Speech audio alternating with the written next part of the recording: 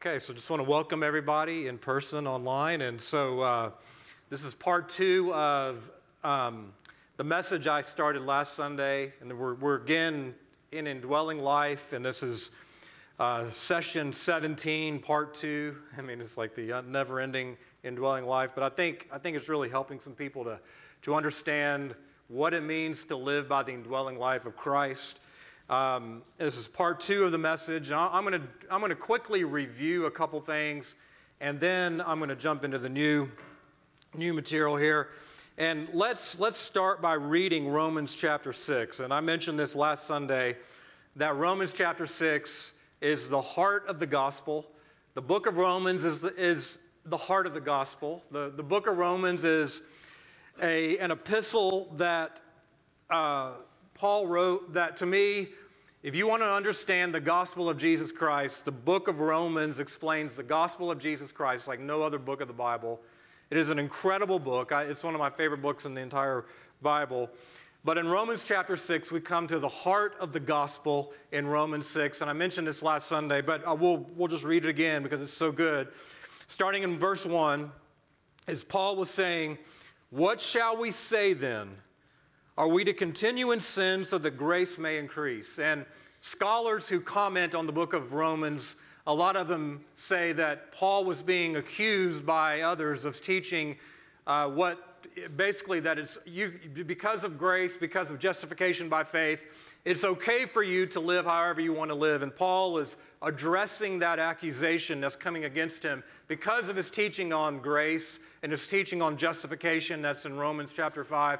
Paul is addressing that and saying, shall we continue in sin so that grace may increase? He's addressing his accusers. In verse 2, Paul says, "May it never be. How shall we who died to sin still live in it?" And now Paul's bringing in a new concept to the Romans and to really probably most of the church. Most of the church does not realize that when Jesus Christ died, they died in him. And so here in verse 3, Paul says, "Or do you not know?" And I want to just pause just for 1 second and highlight this word "know," because Paul in Romans chapter 6 uses the word "know" or "knowing" 4 times. 3 times it's something Paul wants us to know. And it's not an intellectual knowing Paul's after. Paul's not after an intellectual knowing that we would know facts or theology or information. Paul is wanting the church to know by revelation what he's talking about. Paul received this teaching in Romans 6 by revelation, and Paul is wanting those who are hearing his message in the church of Rome to receive it by revelation. The same revelation Paul had when he received this is meant to be the revelation that the Romans had, the revelation we have. And so Paul is really wanting us to know this, and he says, "Do you not know? Do you not know that all of us have been baptized into Christ Jesus, have been baptized into his death?" This is a past tense work. And I talked about this last Sunday, that when you became a born-again believer, when the Spirit of God regenerated your spirit and gave you a new spirit and put the indwelling Holy Spirit inside of you and joined your spirit to his spirit, and what we talked about last Sunday, you were baptized at that time into the body of Jesus Christ. And by God's doing, you are in Jesus Christ when you were born again. And then when you were water baptized as a symbol of your spiritual union with Jesus Christ, Paul is saying is when the water that symbolized baptism of what the Spirit did when you were born again to baptize you into the body of Jesus Christ, when you were baptized into his body, Paul is saying this, when that happened, you were baptized into his death. See, you were included in the death of Jesus Christ. That's what I talked about last Sunday. You were included in the death of Jesus Christ. When he died 2,000 years ago, and you were born again, and you were united to Jesus Christ on the condition of faith, and your spirit was regenerated, and your spirit was joined to the Holy Spirit, and you were baptized into Christ's body, God considers you that you also died in Jesus Christ when he died. And so Paul's getting at this logic. Shall we continue in sin after we're being born again? Shall we continue sinning after we have been saved? And Paul's like, absolutely not. Do you not know that when Jesus Christ died on the cross and you were united to him by faith, that you also died in him? Verse 4, therefore we have been buried with him through baptism into death, so that as Christ, listen to this, so that as Christ was raised from the dead through the glory of the Father. What Paul is doing here is he's saying, here's the purpose I'm getting at in teaching you about your inclusion in the death of Jesus Christ. This is what I'm getting at, is so you too might walk in newness of life. Knowing you were crucified with him, knowing that you died in him, Paul is saying that is a key to living by his life. When Paul says that we too might walk in newness of life, Paul is saying basically that you might live by his indwelling life, what we've been teaching on. And so Paul is saying is that you need to know these things so that you might walk in newness of life. Verse 5.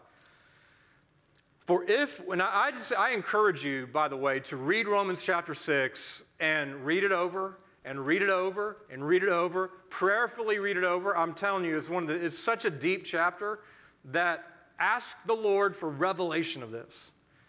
But Paul says in verse 5, for if we have become united with him in the likeness of his death, that word united is a very rich Greek word that basically means born together with. That you are born, if you have been born together with Christ, that when the Spirit of God implanted himself into your human spirit, and that word can actually mean grafted, the Spirit of God was grafted to your human spirit. The Spirit of God baptized you into the body of Jesus Christ. That's what Paul's getting at. And you're growing up with him. Paul says that if we have become united with him in the likeness of his death, we weren't united with him in his actual death because only Jesus died, but it's in the likeness of his death. We are identified with Christ in his death. And so I mentioned 4 different analogies in the sermon last Sunday that I mentioned it's like a passenger in an airplane. Wherever that plane's going, you're going because you're in it. I mentioned the SIM card in a phone. The SIM card's going wherever the phone is. I mentioned about the marriage, that when you get married, whatever issues your spouse have are now become your issues. Also, their joy. So it's not just negative. I also mentioned when Hawaii became the 50th state of the United States, Hawaii could then say, we celebrate the 4th of July and we celebrate our independence because Hawaii was united with America. Before Hawaii became the 50th state, Hawaii could not say, we celebrate July 4th for our day of independence, but after they became united and became part of the United States, they could say, their history is my history. All that to say, Paul is saying you have become identified in the death of Jesus Christ. Now, look what he says in verse 6. Knowing, again, it's knowing. Catch that. Do you not know? And he says again, knowing. This is a revelation that Paul's trying to get at. If you don't have a revelation of this, ask the Lord for a revelation of this. It's very, very important. I don't really know if you can progress very far in the Lord without knowing this very Christianity 101, the heart of the gospel. It's the heart of the gospel. Knowing this, that our old self was crucified with him in order that our body of sin might be done away with. It actually means might be rendered powerless. The body of sin is not done away with like it goes away. The body of sin, this flesh, is rendered powerless so that the flesh and the desires of the flesh don't have power over you because now you have a greater power in you. And that's the same Spirit who raised Jesus from the dead. He now dwells in you. Your spirit literally touches the Holy Spirit at all times if you're born again. You're never far from God. You're never disconnected from God. It doesn't matter how you feel. The Spirit of God, if you're born again, literally touches your human spirit at all times. You are vitally connected by the Spirit of God to Christ in heaven. And Paul is saying that you've got to know that when Jesus died, your old self was crucified with him, in order that the body of sin might be rendered powerless, so that we would no longer be slaves of sin, for he who has died is freed or justified from sin. Now there's a lot more here. I'm going to skip down here to verse 11.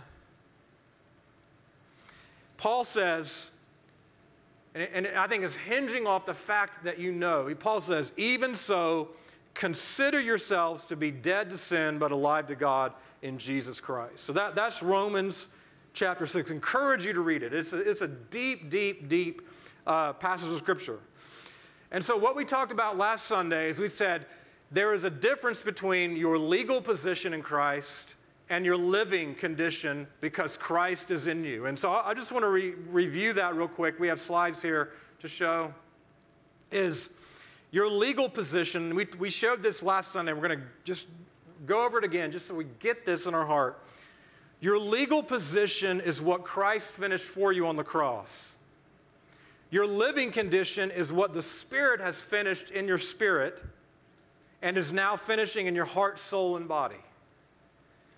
Your legal position hinges on identification. That's what we just read about in Romans chapter 6, that you were included in the death of Jesus Christ. You were identified with Christ in the likeness of his death, but your living condition depends upon experience. How much of that do you experience by the indwelling Holy Spirit, making it real in your life?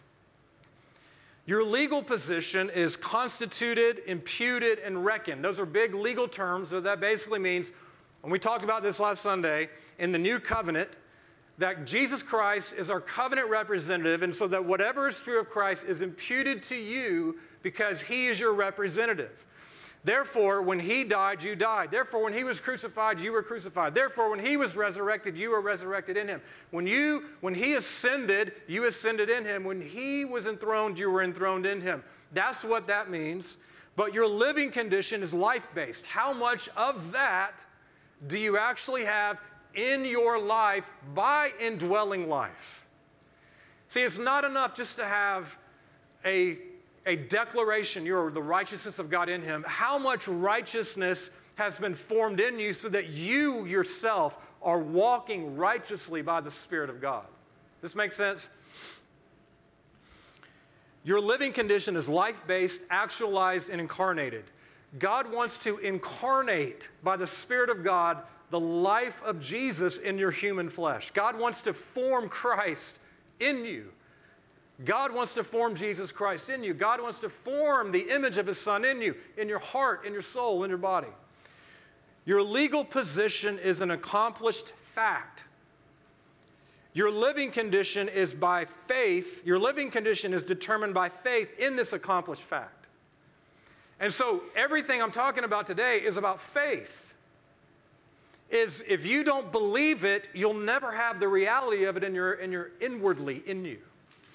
And as I survey the church around the world, I believe that so much of the church does not have the experience of the cross of Jesus Christ in them. And what I mean by that is they don't have the internal working of the cross in them. Their self-life is not being put to death experientially by the Spirit of God. And we've got to have that working of the cross to become the new wineskins God wants us to be. Okay, so then we talked about last Sunday, your legal position in Christ is the result of three realities. You are in Christ by God's doing. I believe that's 1 Corinthians 1:30. Is Paul said, you are in Christ by God's doing. And the second thing we looked at is Jesus Christ is your representative in the new covenant. And then number 3, you were baptized into the body of Jesus Christ at new birth. Okay, so that's the review for last Sunday. This is where we're going now, is your legal position is not enough. It is not enough for you to be the righteousness of God in him. He's also wanting you to be actually righteous, to be holy, to be pure. It's not enough to just stand up and quote 2 Corinthians 5:21, I'm the righteousness of God in him, while you're still living a selfish, carnal life. God wants to make the reality of your righteous in him true in your life so that you are living righteously. It's not enough for you to say, I have been crucified with Christ and included in his death 2,000 years ago. He wants the work of the cross experienced in you so that the working of death by the Spirit of God to the deeds of the flesh is working in you so that your selfish nature, your selfish carnal nature that wants to do what you want to do, when you want to do it, and how you want it done, has become united by experience in the work of the cross. So that by experience, Jesus Christ has crucified you with him by experience. So now the life you live is by the Spirit of Jesus. See, it's not enough for you to just say, I have been resurrected with Jesus Christ, and to wallow around in your miserable life, moping and groping around, and just be like, oh, life's so bad, negative, blah, blah, blah. God wants you to live by his life, by his resurrection life. God wants you to consider yourselves dead to sin, but alive to God. See, it's not enough for you just to say, I have ascended with Christ into heavenly places. God wants you to live in everyday life in the authority and the power that ascension with Christ means. It's not enough just to say, I am seated with Christ in heavenly places. God wants you to live victorious over the world, the flesh, and the devil as an overcomer. See, it's not enough just to say, I am more than a conqueror in him. God wants you to have true victory in your life. And so what I'm getting at is it's not enough just to quote your legal position in Christ, but not have any experience of it in your life. The gap between our legal position, our living condition, must be closed by the Spirit of God, so that what Jesus purchased is real in you. It's not just real because you're in him, but it's real because his life is released in you and through you. See, let's look at some examples of legal position and living condition real quick so you can see what I'm talking about just from Scripture. Let's look at Galatians chapter 2, verse 20. It's a very familiar passage of Scripture for many of us. But Paul, he's talking about how he lives, and he says in Galatians 2:20, I have been crucified with Jesus Christ. What he's talking about, I believe, in this passage is he's expressing the truth of his legal position. When Jesus was crucified, I was included in his death. When Jesus was crucified, I was crucified in him. Now, that was the basis for him to be able to say, the life I live, I no longer live. I'm just kind of reading this out of my head. The life that I live in the flesh, I live by faith in the Son of God, is that Christ in me is the one living. But the basis for that was him to know his inclusion in the death of Jesus Christ. Now, look at Philippians chapter 3, verse 10. This is many years later. I think it might be, I'm just off the top of my head, 20, 30 years later, towards the end of Paul's life. Paul says in Philippians 3, verse 10 through 11, he says that I may know him. I want to know the power of his resurrection. What is he asking for? He's asking for experience. I want to know the power of his resurrection. I want to know the fellowship of his sufferings. I want to be conformed to his death. How many of you want that? Probably not many of us. Like, ugh, I want it, but I don't want it. I want the resurrection. I don't want to have to die, really. I mean, die, the self-die. so that he could attain to the resurrection from the dead. So Paul is saying here in Galatians 2:20, I have been crucified, that's my legal position, but I want the experience of the cross working in me, conformity to his death, so that I might experience a greater resurrection, both a greater resurrection in this life and a greater resurrection in the age to come, is what Paul is getting at. Now let's look at another example here of your legal position, your living condition. Colossians 3, verse 3. Colossians 3, verse 3, Paul said, you have died and your life is hidden with Christ in God. That is your legal position. That's your legal position. You have died and your life is hidden with Christ in God. That's your legal position. But now notice this, and I'm going to read from the New King James Version in verse 5. Now Paul says, put to death your members. Well, I thought you just said we have died, but now you want me to put to death? How can I put to death what's already dead? Well, see, Paul's hitting at, in verse 3, your legal position. In verse 5, he's talking about your living condition. In verse 3, he's talking about how you identify with Christ. In verse 5, he's talking about what you experience by the Spirit of God. You see that? Paul is basically saying, let the Spirit make it real in your experience of what Jesus purchased on the cross. Put to death. Listen to what Paul said. Put to death your members. He's talking about the flesh. And if you read in Romans chapter 8, Paul said that if by the Spirit you're putting to death the deeds of the body, you will live. When Paul says, put to death your members, he doesn't just mean you. He means you in union with the Holy Spirit. See, this is a synergistic work. It is the Holy Spirit and you working together by the power of God inwardly to put to death your members that want to sin against God. What does he say?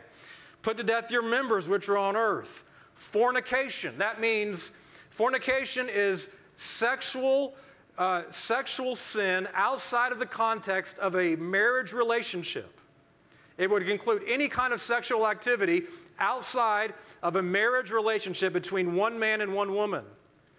Uncleanness. Anything that would be related to anything unclean, defiling. Evil passion, evil desire. Coveting, wanting what other people have. Wanting and desire what other people have. And Paul says coveting is actually idolatry. Well, what is Paul practically telling us to do? Put to death, because you were included in the historic death of Jesus Christ, put to death the members of your body by the indwelling Holy Spirit, those things in you that want to sin against God. And he could list out all the deeds of the flesh, and he would probably now all of us, anger, coveting, jealousy, judgment, whatever it would be. Paul is saying that you must be united in the experience of the death of Jesus Christ that is more than just your position. I'm telling you, the Church of Jesus Christ, by and large in the Western world, and I would say probably by and large around the world, has forsaken the message of the cross of Jesus Christ. Paul said, I determined to know nothing among you except Jesus Christ and Him crucified. Where is the message of the cross? Not just what Jesus finished for us, but what is He finishing in us? What, are we coming into an experiential union with the cross of Jesus Christ where we are experiencing death to self, death to selfish ambition, death to the sins of the flesh, death to the deeds of the flesh, so that we might live by an entirely new life? We've got to, if we're going to go anywhere and I'm just not talking about us as a local church, but as the church, if we're going to go anywhere in God and where we're meant to go, we've got to come back to the central message of the cross of Jesus Christ. May the cross work death in us, putting to death selfishness, selfish desire, selfish ambition, jealousy, judgment, criticism, lust, I mean, just whatever, anger, whatever it would be, putting that to death so that we could be raised into an entirely new way of living. All who are doing that are the sons of God. They are the mature sons of God. They are the ones that creation is groaning for, longing for. Paul talked about that in Romans chapter 8. All creation is groaning and longing for the revealing of the sons of God. The sons of God who put to death the deeds of their flesh, and they're living by the Spirit of God. Creation's longing for that now, yes, but ultimately in the age to come at the second coming of Jesus Christ. May God bring many sons to glory who are experiencing the work of the cross in them in a deeper way. You have died is your legal position. Put to death is your living condition. I have been crucified with Christ is your legal position. Your living condition is, I want to be conformed to his death that I might also experience his resurrection. I'm telling you, the life of Jesus Christ is far better than your life in the flesh. Love, joy, peace, patience, goodness, kindness, gentleness, self-control is far better than drunkenness, sexual immorality, jealousy, envy, coveting, anger, drunkenness, whatever. It's far better, far more satisfying. See, so much of the Christian journey is becoming who you already are in Christ. You are righteous in Christ, live righteously. You have died in Christ, crucify your flesh. You have been resurrected in Christ, live by his resurrection life. You have ascended with Christ, therefore live in authority and power. You have overcome, therefore live an overcoming life over the world, the flesh, and the devil. You are seated with Christ, therefore walk in victory. God wants to close that gap between our living condition and our legal position. You just think about it in a car. When a car gets out of alignment, what begins to happen? Let's say you're driving and all of a sudden you hit a curb or you hit a pothole or something and your wheels get out of alignment. I sound like I know what I'm talking about with cars. I don't. I don't even know anything. Angie knows far more than me. I basically just take it to the place and get the oil change and do whatever they tell me. I'm terrible at cars. Yeah, you do that. Yeah, that's more just busy, but yeah. So Larry, don't judge me. But actually, I should have Larry come share this part. But you hit a curve and you hit a pothole, your car gets out of alignment, and then what happens is you start veering to the right or you start veering to the left, right? I looked it on the internet. That's what the internet told me. ChatGPT was telling me this is what happens, so it better be true. But it's like that in our lives. If there's a gap between our legal position and our living condition, if there's this gap between our living condition and our legal position, we begin to veer off to the right. We begin to veer off to the left, and God wants to bring us into spiritual alignment. God wants to close that gap between our legal position and our living condition so that what Jesus purchased on the cross becomes real, becomes true, becomes experience in you. And in me, obviously, too. And so, if we're going to do that, we've got to learn to take possession of the land, so to speak. I think about, here's an analogy to help you understand what I'm talking about, is, God told the children of Israel, he said in Deuteronomy 11, you don't have to turn there, but Deuteronomy 11:24, he says, every place on which the sole of your foot treads shall be yours. I'm giving you this land from, basically from Iraq into Egypt. I'm giving you this land. So any place your foot touches, I'm giving to you. And so basically God said, this is your land. This is your promised land.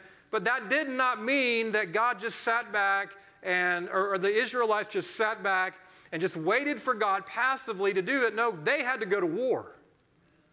They had to go to war. They had to fight. They had to wage war. They had to contend. They had to wrestle. They had to fight real enemies to possess what God had promised them. See, in Christ, you are crucified. In Christ, you are dead. In Christ, you are resurrected. In Christ, you have ascended. In Christ, you're an overcomer. In Christ, you have sat down with him. That is who you are in Christ. That's your promised land, but you've got to fight, you've got to contend, you've got to wage war for the reality of that to be real in your own life. If you just sit back and say, well, quote, I am the righteousness of God in him, and then do whatever you want to do, you're never going to take possession of your land. You've got to fight, and as you go out and work out your salvation with fear and trembling, God begins to fight for you, and he begins to give you the victory.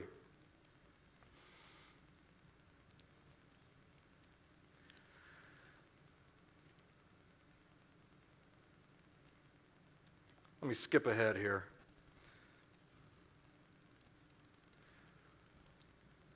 If we are going to have this kind of victory I'm talking about, it begins by faith. It begins by faith. And so a lot of times, I've mentioned this throughout the teaching, is a lot of times faith is looking into the future. I need a breakthrough in my healing. I need a breakthrough in my relationships. I need a breakthrough in my finances. I need a breakthrough in my work, whatever it be. It's looking to the future, and faith is trusting God and his promises. Obviously, that's vital. That's vital. What I'm talking about today is not faith in God's promises, but faith in God's facts. Faith in what has already been accomplished. Faith in what has already been done. See, we get spiritual amnesia so much, and we forget that our spirit has been raised from the dead. We forget that our spirit is one with the living God. That is amazing. We forget that, and faith is how we make it real in our experience. I can't stress enough the importance of living by faith. See, forward-looking faith says God can or God will. Faith in God's facts, what has been accomplished, says God has already done it. When you're battling the flesh, whatever it would be, whatever you're battling in the flesh, whatever you're battling, whatever sin, whatever selfishness, whatever it is you're battling in the flesh, it could be a million different things. Whatever it is you're battling, the truth is you have died with Jesus Christ. When faith rises up and says, I can't live in sin any longer because I've already died to sin, that's faith in what has already been accomplished. That's faith in God's facts. Faith in God's facts, it doesn't matter how you feel. It doesn't matter if you feel it or not. It doesn't matter if you know it or not. If you're in Jesus Christ, you have been crucified with him. You have been buried with him. You have been raised from the dead. So when I was born again in the 4th grade, I had no idea until, 10, 15 years ago, that any of this happened when I was in the 4th grade, but it did. It was the truth of what happened, but I did not know that, but it didn't change the truth. But when my faith began to be awakened and I put my faith in God's facts of what God said happened, when God said happened when I was in the 4th grade, I began to experience more of the cross, more of the life, more of the victory that Christ purchased, because my faith began to make a pathway for the Spirit of God to make it real. See, the Holy Spirit works by faith. If we don't, this is really, really simple, but if we don't believe, the Holy Spirit doesn't move. If we believe, the Holy Spirit moves. And as you get older, as I'm getting older, as we all are getting older, it's easier to become cynical and jaded and not childlike, not to be as naive, because you've been there and done it and you've seen the good, the bad, and the ugly, and it's easy to lose the wonder of that childlike faith. That's why Jesus said, unless you are converted and become like little children, you will not enter the kingdom of God. Is that we've got to become like children in our faith. We've got to have that simple reality and understanding that what happened when Jesus died is we died with him, and then through faith, believe it, and then the Spirit of God begins to make it real and begins to move when you believe by faith. Hebrews chapter 11, verse 1 in the Darby translation. This is not a good translation of the Bible, but I do want to just read this one verse as an illustration of this. I don't recommend this translation at all. In fact, this verse is not really even the correct translation of Hebrews 11:1, but I think it makes a point that aligns with other biblical verses. Hebrews 11:1 says that now faith is the substantiating of things hoped for, the conviction of things not seen. My point here is that faith substantiates. Faith makes it real. Now, it's not something we in ourselves are creating. Faith makes it real because it allows the Holy Spirit to begin to move. It begins the whole, see, if we're going to put to death the deeds of the flesh, then we are going to have the Holy Spirit moving and empowering us to put to death the deeds of the flesh. We can't put to death the deeds of the flesh without a greater power. And it takes faith to believe that what Jesus accomplished 2,000 years ago, it takes faith for us to believe that, to substantiate it, to take possession of the land step by step, little by little, so that we can walk in the victory that Jesus purchased for us on the cross. See, we've got to have faith. Faith is faith in God's facts. Faith in what Jesus accomplished is vital. And there's a couple slides here I want to show. I'm going to read this here. Is faith does not make the finished work of the cross real, for it has been real for over 2,000 years. Faith makes the finished work of the cross real in your life. Faith actualizes what Jesus did for you on the cross in your personal experience. Faith makes you who you are in Christ, or faith makes who you are in Christ who you become by divine life. It's faith, faith, faith. Well, how do you get faith? How do you grow in faith? How do you get faith activated so that what is true about your legal position becomes true about your living condition? Well, the first thing we're going to look at is by revelation. I mentioned this earlier, but knowing by revelation. This is not an intellectual knowing. This is not an academic knowing. It's not information you're knowing. It's not just you can quote the Bible verses, but it's revelation. It's the very revelation Paul had when he wrote the book of Romans is meant to be our revelation. See, when we read Romans 6, the revelation that Paul received directly from Jesus Christ, we are to receive directly from Paul, and it's become revelation that we know that having the very emotions of that experience Paul had is becoming our emotions, and we know that's real. This is real. I died when he died. Knowing by revelation. We looked at that. Do you not know that when you were baptized into the body of Jesus Christ, you were baptized into his death? Do you not know that? Do you know that? Do you really know that? Do I really know that? It takes a revelation of that. It takes a revelation. Ask the Lord for a revelation of that.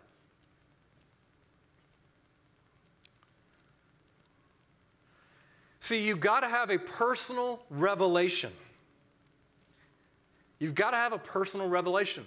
In Romans 6:6, Paul said, knowing this, that our old self was crucified with him. See, Paul wants you to know that. Your old self was crucified with him, included into the death of Jesus Christ. See, your sins were not just imputed to Christ on the cross, but you were imputed to Christ on the cross. Jesus did not just absorb your sins, he absorbed you. He did not just bear your sins, he bore you on the cross with him. You died when he died. That's what Paul's getting at. And now Paul is saying, knowing this, knowing this, knowing this. And when you know that by revelation, not by head knowledge, not by information, not by facts, not by quoting Bible verses, but when you know that, that then allows the Holy Spirit, when your faith is united to, when your faith is awakened, when your faith is activated, that then allows the Holy Spirit to make it real so the flesh experiences the death of Jesus Christ, so the life of Jesus Christ might live and flow out of you.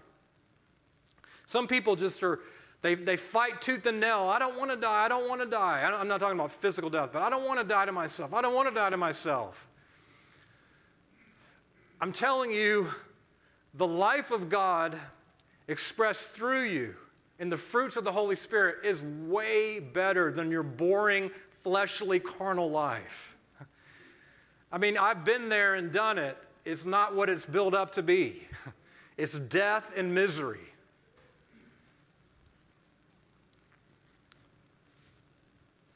See, when God says you have been crucified, it is a settled issue. God says it. God's done it. It doesn't matter if you feel it or don't feel it. It does not matter. It's true.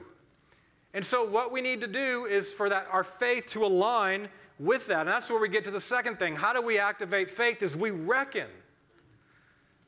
Paul said in Romans 6:11 in the New King James, he said, reckon yourselves to be dead indeed to sin, but alive to God in Christ Jesus our Lord. See, let me read it again. Reckon yourself. How many of you reckon? Have learned how to reckon? Okay, it's not like the old Southern guy that, I reckon that these old people, that's not what Paul's talking about, that kind of reckoning. I reckon that these old people or these young people, they just get on their phones and just text each other and don't even know how to have a conversation. That's not what Paul's saying. Paul's saying, reckon yourselves to be, in other words, Paul's saying, you died in Christ, you were resurrected in Christ, reckon, therefore, that you're dead to sin and alive to God. What does it mean to reckon? It basically, if you look up the Greek word, it basically means to meditate. It basically means to think deeply upon.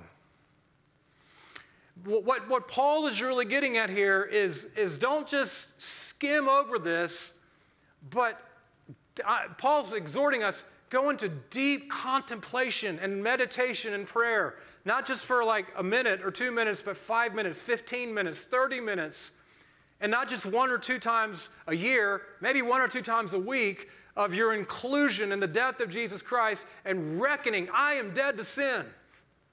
I'm dead to sin. I'm alive to God.